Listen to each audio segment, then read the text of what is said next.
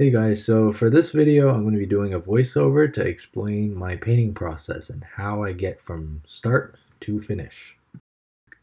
This piece was inspired by a photo that I found on Instagram belonging to Adrian Murray, and I really like the lighting here, so I decided that I'm going to try to make my own characters from it and see what I can come up with.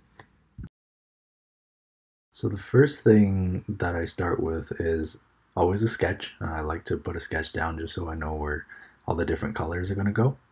Now, unfortunately, I didn't actually record the sketching process for this video, but what you see on screen right now is basically I am doing a general color blocking for the background.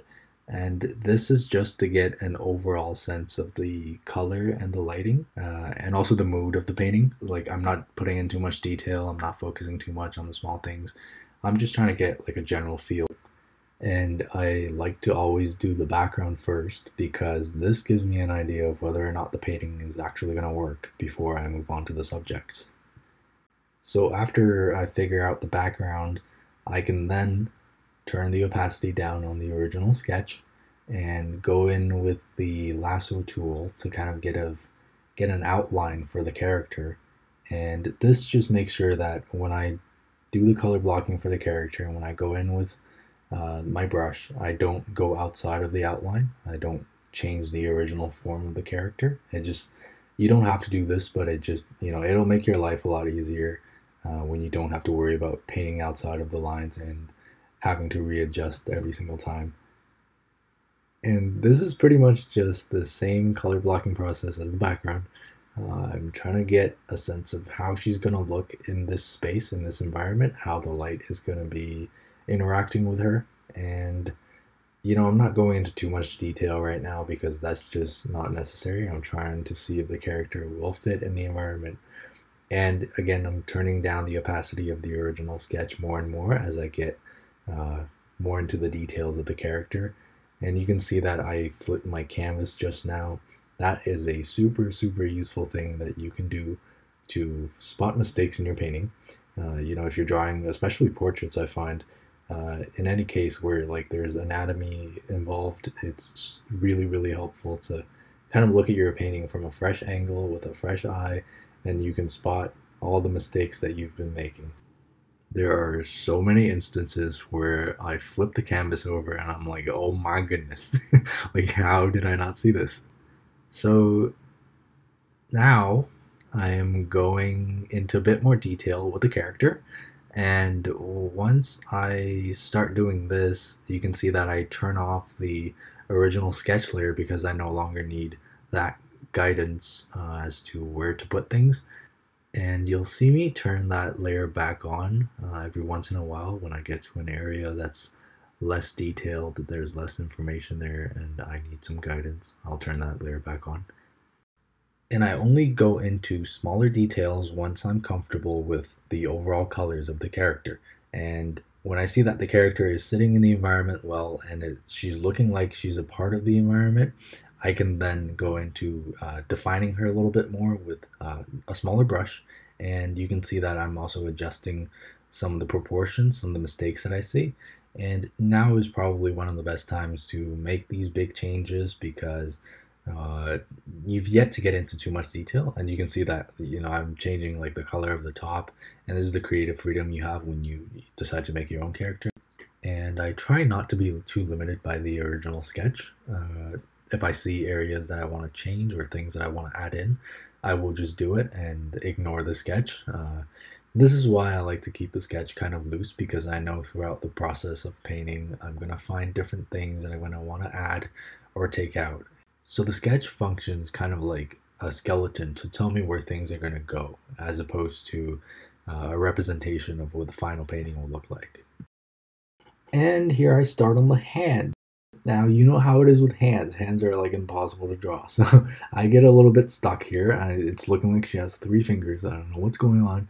But how do you get over this? Well, we all have hands, right? So I used my own left hand, flipped the canvas, used my left hand as a reference. I, had to pose it in a way that I think would work for the painting, and basically went off of that. So whenever you're stuck on a hand, and I get stuck on hands literally all the time. I have no idea what I'm doing with them. Whenever you get stuck with it, just reference your own hand. You're going to be drawing with one hand. You're going to have the other hand free. So take a look at your hand and make sure that what you're drawing looks like an actual hand. And at this point in the painting, I'm feeling like our main character is looking pretty solid. So we can then move on to our second character, which is this little dog thing that I created. Again, we're starting with color blocking, basic color blocking. We're not going into the details. And this is just we want to make sure the character sits in the environment correctly before we do anything crazy with them. So here you can see big brush strokes. I'm trying to get the colors down, trying to work with the lighting a bit. And once I feel comfortable with that, and this is where I move into, a bit of the smaller details and stuff, how the eyes are going to look, the big puppy eyes, and some of the lighting on the side. You can see at this stage, I'm jumping back and forth a bit between our two main subjects.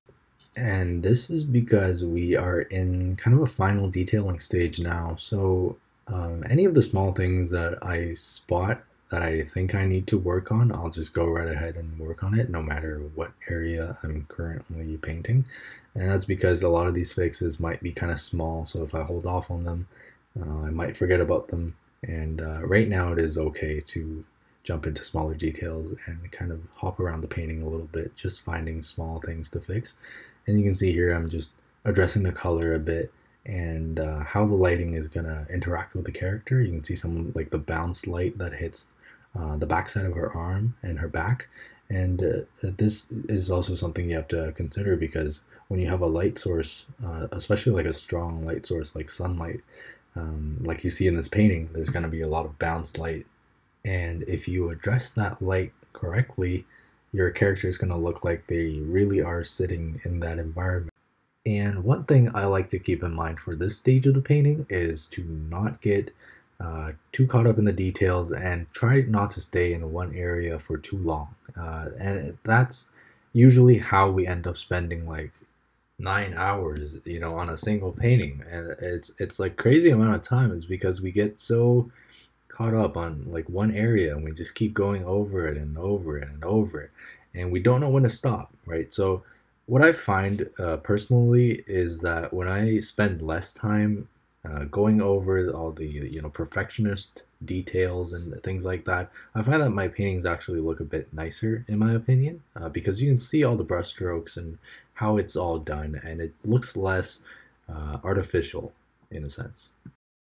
So yeah, I just skip around the painting, move from spot to spot, don't stay in one area for too long, and I tried to let go of the perfectionist in me that wants to, draw every single eyelash. But yeah, this is basically my painting process.